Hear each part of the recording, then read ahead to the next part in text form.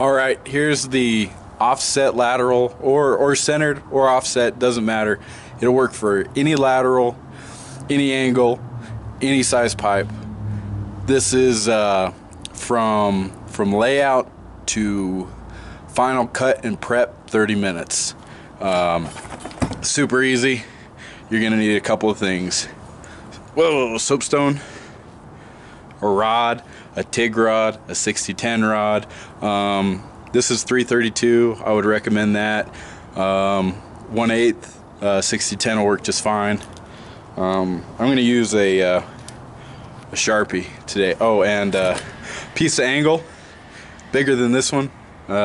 Ideally, it's almost as long as a rod. It should work pretty good. It's not gonna be great though. Okay, you're gonna see this and you're gonna be like, duh, I knew this was coming.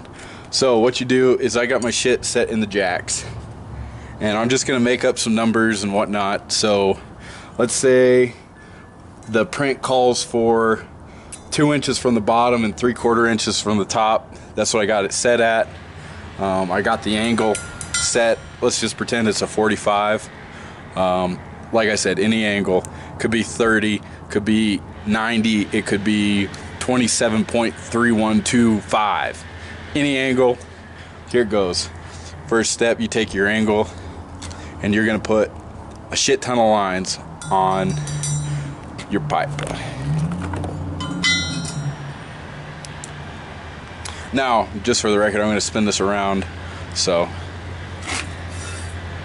every 1/4 inch or so, just make sure you're, the more accurate it's gonna be.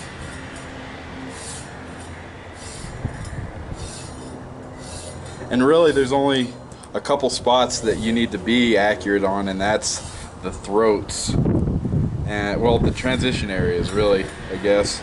So anyway, I'll work this way so you can see what I'm doing. I just slide it and mark it, slide it and mark it, slide it and mark it, slide it and mark it, slide it and mark it. There, I mean, you could do any size gap. You don't have to measure this.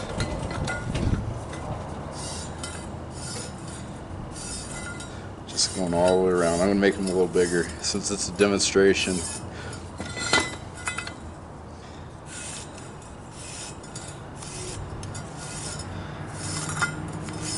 They don't have to be evenly spaced. They don't have to be anything but straight.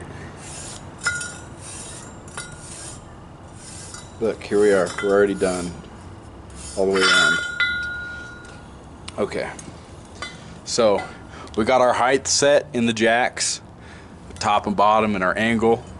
What we're gonna have it do is we're gonna tack it right here. One little tiny tack. That's all you need, just to hold it. Because you don't want this shit moving around once you start. If it moves, start over. And this works best with 2 people. It's a breeze. And so what you do, actually, let me lower this a little bit.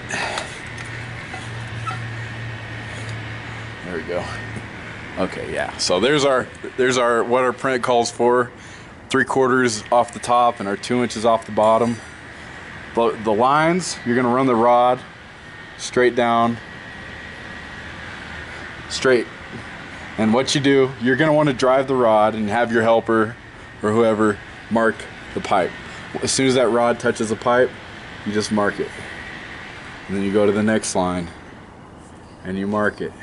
And you go to the next line and you mark it. And you mark it all the way around. All the way around. I mean, and I'll do a couple of these just so you can see. This is okay. So yeah, I guess on the ears is where you want the most marks at. I don't really remember. But like I said, the more marks you do, it doesn't take much longer. You can see I'm doing this like I actually would in the shop.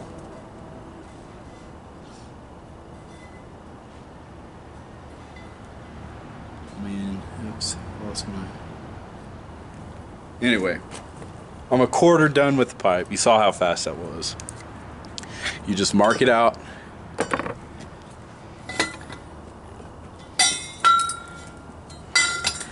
can't see if I'm in the frame or not. You got your little cross marks. You just connect them and cut it. Now, whether you're just making a pup piece that ties into the header, and all you need to do is something this big, this is perfect for that. Leave your random off of the back. That way off of your longest mark, or, well, I guess you need to know how big you want your pup piece to be. But just off of your longest or shortest mark, then you can make your, you know, obviously you'd want to make the cut first and then trim your random. Or use this piece to make a template.